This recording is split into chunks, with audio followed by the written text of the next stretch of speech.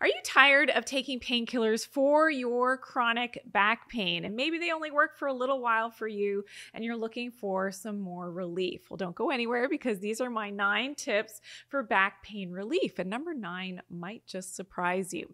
So, how do we get back pain? Well, one of the most common causes that nobody's talking about is dehydration. And dehydration in our cells, especially our mitochondrial cells, which make their own water. And that dehydration happens within the spine itself and within the discs, which of course separate each of our vertebrae in the spine. So we need to maintain this proper hydration from the inside out, and this is taking care of our mitochondrial health. If you have lack of sunlight, lack of being grounded, maybe a lot of EMF exposure in your environment, these could all be common causes of that chronic back pain and something that you may not have heard about before. One of the things that you can have tested in your blood work the next time that you have some routine blood work done and ask your doctor for is called the HSCRP, the highly sensitive CRP. This C-reactive protein is an inflammatory marker in the body and will give an indication if you have that chronic inflammation that could be definitely affecting your back pain, but also is an indicator for leptin resistance. And if you don't know what leptin resistance is, it's about all of your hormonal balancing in your body, has a lot to do with chronic inflammation as well. So please, if you want to learn more about that, check out my other videos on leptin resistance. But do ask your doctor for that HSCRP test the next time that you're in and get that information to see if you do have that chronic inflammation. But here we go. Here are the 9 tips for back pain relief. Tip number 1, follow Mother Nature's prescription. Well, what does that mean? That means getting outside, getting grounded, getting natural sunlight exposure, which is so important for your overall health and decreases that inflammation. Every time you're grounded on the earth, you're bringing electrons from the earth into your body, helps to counteract that inflammation as proved in the science. Tip number 2 for chronic back pain relief is to lower your EMF exposure. And I'm talking about man-made EMFs, so things like Wi-Fi, those cell phone towers, as well as your cell phone itself, put it on airplane mode. Also limit your blue light or artificial light exposure as well. So whenever you can, if you are in artificial lights, put on your blue light blocking glasses, cover your skin as well, because our skin has a bunch of light receptors. You want to decrease that inflammatory response by limiting your exposure to those toxic lights.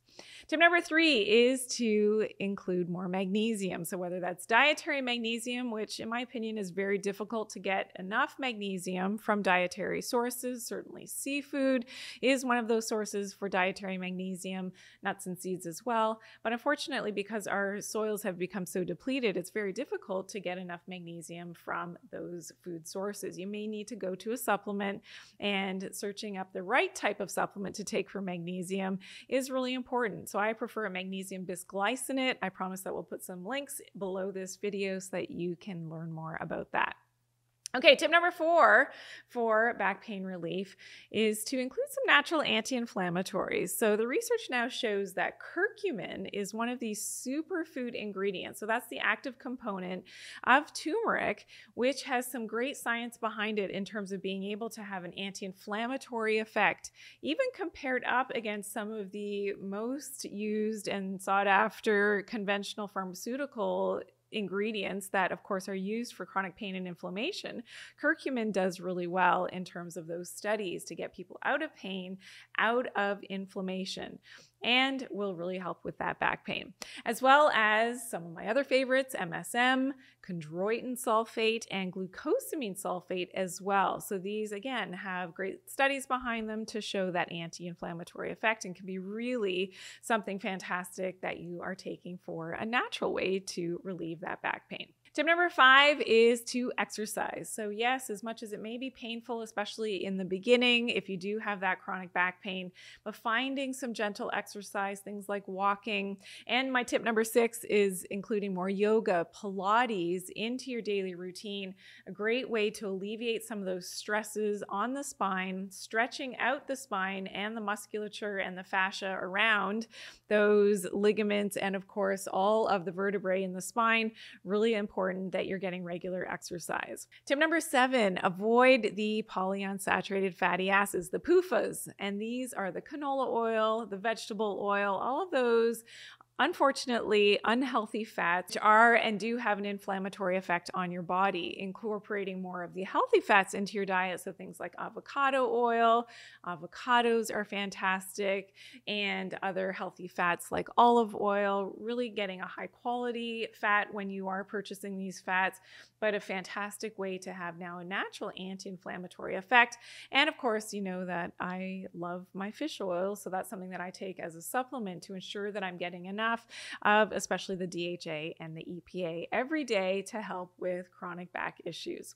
And tip number 8 is to do regular detox. And I'm talking about full body detox using specific herbal medicines to get those toxins out of the body, alleviating that toxic load, and that will really help with circulation and your lymphatic system as well. And tip number 9 is the mind-body connection. So where you actually experience the pain in your back can be related to what's going on with your mental status and some stuck emotions that may not have been fully processed. And this could be as back as 10, 15, 20, 50 years ago if you haven't properly focused in on and alleviated some of those emotional blocks. So one of the things to think about if it's related to the low back pain, which is very common for people, this area of the body is the second chakra and can be related to things like unresolved relationship issues. This area of the body is also related to your finances, so financial struggles and not being able to process what's going on with relationships all can have a seat in this part of the body in that low back. When we talk about mid-back, so in the thoracic region, this has to do with your support structure, being able to stand up for yourself, and of course, having that support structure in your life in general is important as well. So maybe you've suffered through a tragedy or loss of home, you don't have financial support or emotional support around you, that can manifest in problems in the mid-back area. Just something to think about. And when we talk about the upper back, so we're talking about into the cervical spine, but also the upper thoracics, this can have things related to your pride. So if you tend to be rounded and sort of hiding yourself, maybe there's a shame issue as well. So standing tall, keeping your shoulders back, and having great self-esteem is going to go a long way with good posture, but also helping if you do have that chronic pain in this area of the body. And having a certain amount of pride, of course, is not a bad thing. So I hope those tips will help you in terms of your chronic back pain and will offer you some relief for that back pain. Now, for more tips on how to do a full body detox, please check out my video, 9 Ways to Detox and Cleanse for a Total Body Detox. I'll see you there.